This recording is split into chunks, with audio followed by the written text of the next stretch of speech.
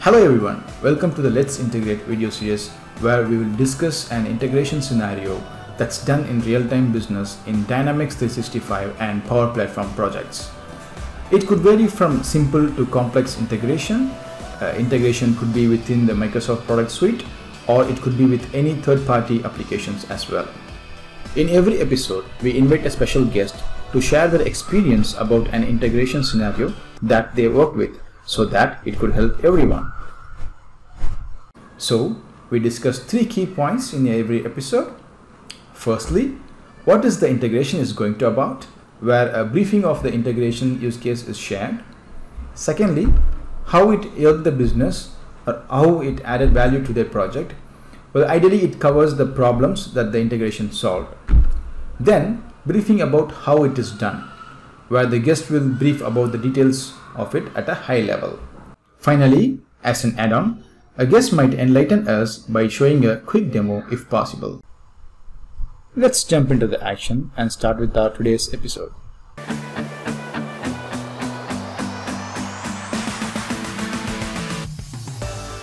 Today we have Paul Solimon from Philippines. Paul is a co-founder and a business application MVP and also a BizApps ASEAN community lead who does lots of interesting stuff and great stuff. Hi Paul, how are you doing today? Hi, I'm good, Jiba. What's up? Yeah, doing good, buddy. Yep, I'm cool. Getting ready for this video. Very excited to collaborate with you. That's nice. Good to hear. So Paul, would you like to give some quick introduction about yourself? Oh yeah, so again, I'm Paul Solimon from the Philippines. So I am a Microsoft MVP for Business Ops here in the Philippines. So I'm leading the BizApps PH community. So it's also we also started the ASEAN's BizApps UG in APAC with Jiva and Sanjeev and all the other folks in our group. Yeah, so I ran 2 startup companies. So I have Hacktive, a business application focused company. Then I have Raven, a company that does property management and tenant experience automated management system. And yeah, so my passion is really to help Filipino to be really into business applications and to give opportunities to other folks here in the Philippines who wants to explore career in business applications. Wow, that's nice. I mean, you're doing great stuff, which I've been seeing recently closely. And good luck again, Paul. So shall we go into the session? Yep, I'm ready. Okay, so technically why we're going to use SharePoint plus AI Builder is to build simple but efficient document management system for us to integrate our this OCR processing, this hard copy processing, this PDF processing, and turning those files or data or information to a information that can be useful. And to do that, you need to buy expensive OCR devices, you need to do more coding, and of course, if you want to, acquire a document management system that is very sophisticated, you need to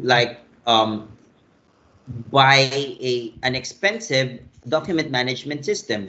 But here, what we're the 3 main points here in using SharePoint plus AI Builder is number 1. No more expensive OCR devices. You don't need to buy any OCR devices just to detect the data inside your forms or PDF.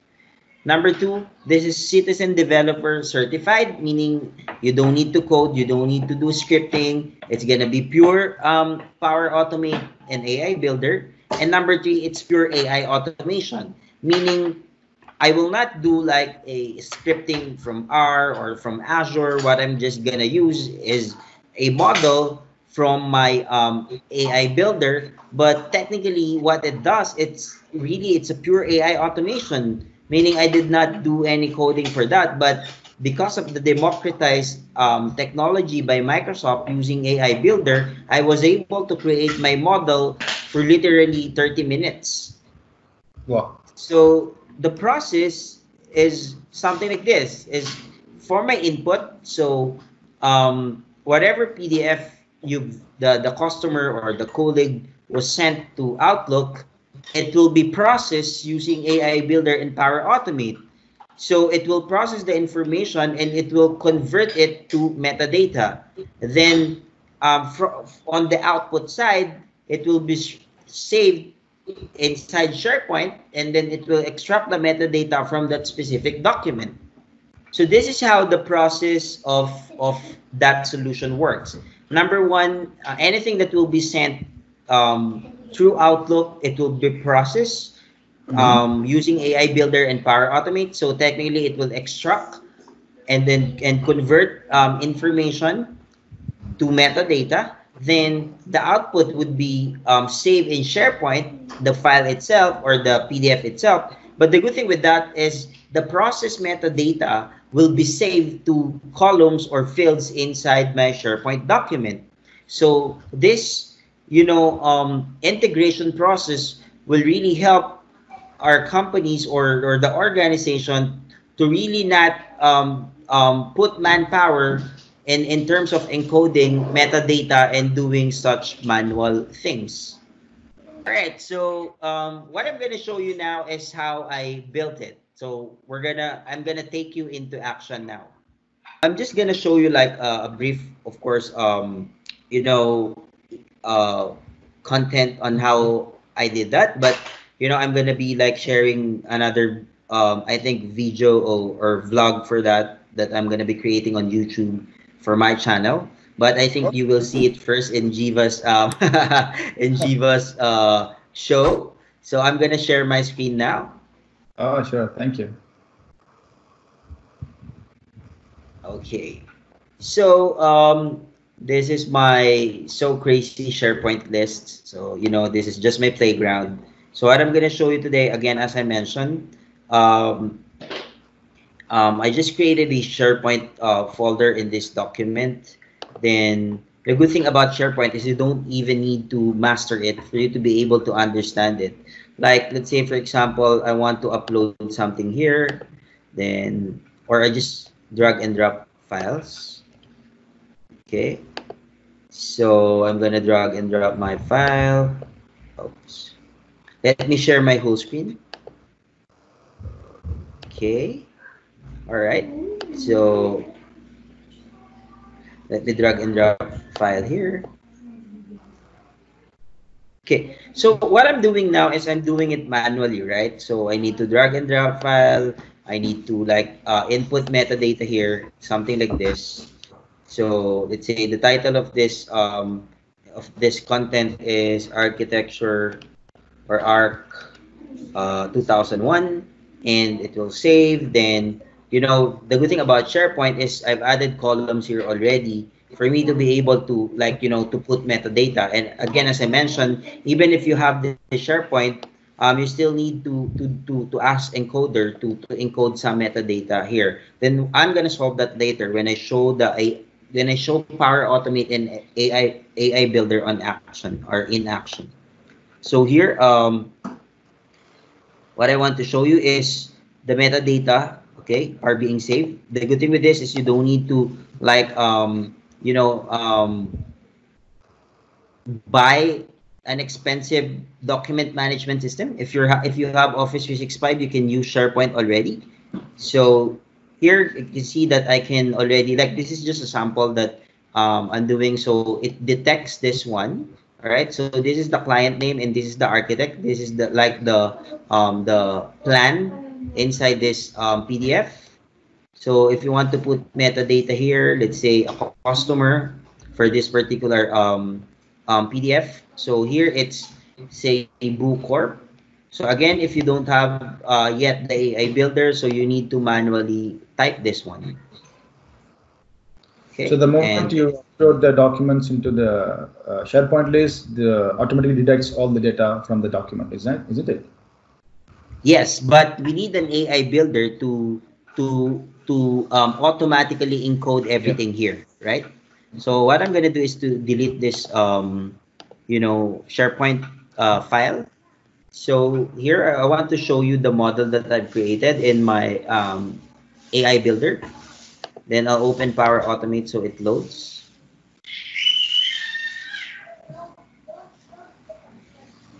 Okay, and the email as well.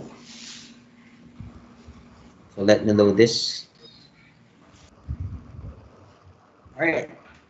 So the good thing about this is I'm not gonna use any OCR or whatever traditional way of doing document management system, but I'm gonna use the power of AI Builder. So technically, what I'm gonna be using today is the form processing model. So here I just like create something here. So this is like the DMS model that I've created. So if I show you this. Okay, so technically, this model is it detects the client name, the architect name, and other details in my hard copy or PDF. So let me like let's say I want to drag this file here. Then as you can see, it would detect this text and fields.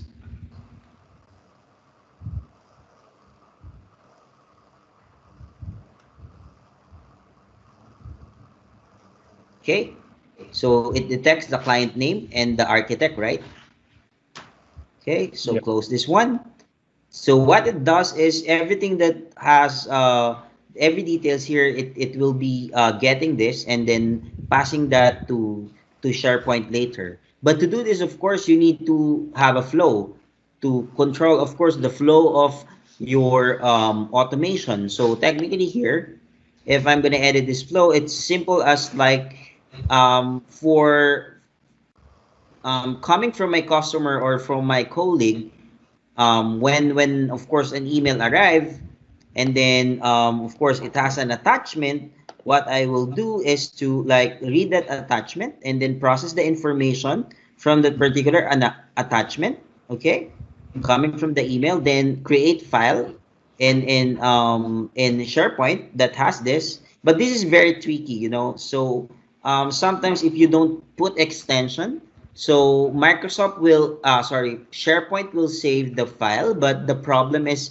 it will not recognize file type.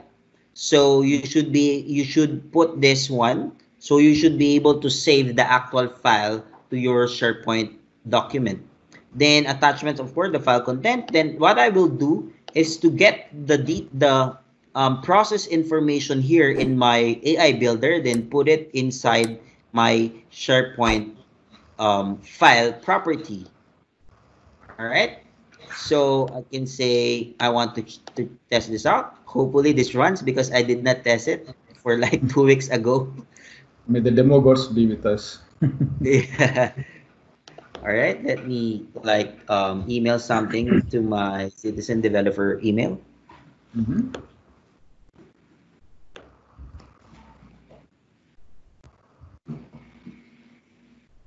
Okay, so you see that I've deleted documents here. It should be able to put something there. Okay. Uh-huh. There you go. So let me just use my Paul Solimon 08 live email. Oh, sorry. Because I'm in a metered connection. So let me just use this anyway. I'll send it to myself.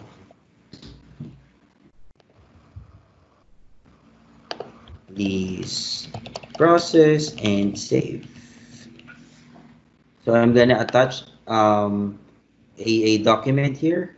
Let's say this one.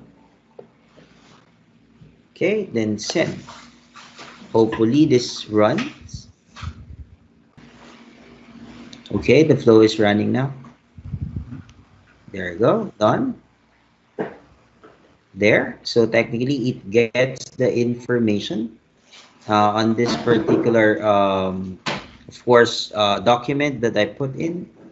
So it gets the client name, blah, blah, blah. Then Here it will run the, of course, it will create a file. Then this one, okay, the file name will be getting on the subject, but you can change that if you want. But for me, for the sake of demo, I just did that. And it's supposed to save here. Let me refresh this. There you go. So the good thing with this is, you know, it automatically get the metadata. So this is the customer, okay? So Yeah. this is the architect, Paul Solimon. And um, if I click this one to like check if the process information was right, okay, let's load the document. Technically, I can open it here. All right, so because the data is client name is Startup Inc., I think the AI got it correctly here. All right, so the architect is my default value. So anything that you put there, if it doesn't detect the architect, then it will go Paul Suleiman. But you know, it's here already, right? Yeah. All right. So the good thing about that solution is I did not use any OCR or whatever traditional scripting that I need to use. I just use a, a model, a form processing model in my AI builder, connect that using Power Automate, then you know you can explore forms or whatever. It doesn't it depends on how your client process their documents or whatnot, and how to store them inside SharePoint document. But the good thing here is they can use this already, this SharePoint document. They can use this already to search metadata for a particular file. So if we're talking about your client consuming like 1,000 of document a day, this solution is gonna be better. They doesn't need to spend so much in terms of having this or acquiring document management system by just using SharePoint, AI Builder, Power Automate, and of course Outlook. They can already automate and solve a particular issue within their document, which is document scanning and document archiving. Yeah. Okay. Wow. That's a wonderful use case. Thank you, Paul. It's simple and very effective that could help business in many ways. And I know when you talk about thousands of documents being processed, it involves lots of manpower and resources to do that. And Microsoft has such a wonderful platform to automate such a huge task that could potentially help lots of businesses. And it's such a wonderful demo again, Paul, and such a pleasure to have you today. Thank you again. Please take care and stay safe. That's important today. And thank you guys for watching today's episode. And I'm sure the use case shared by Paul is going to be quite useful for you. And you'll be, as Paul said, he'll be sharing this extensively in his blog series. I'll share you the links in the description later. And if you have any interesting integration use cases with the Dynamics 365 and Power Platform within the Microsoft suite or with any other third-party application, and you would like to share it to the world, and you can always feel free to leave your comments in the video, or you can reach out to me in the social media. Please like the video, share it if it's interesting, and subscribe to my channel if you have not. Thank you again.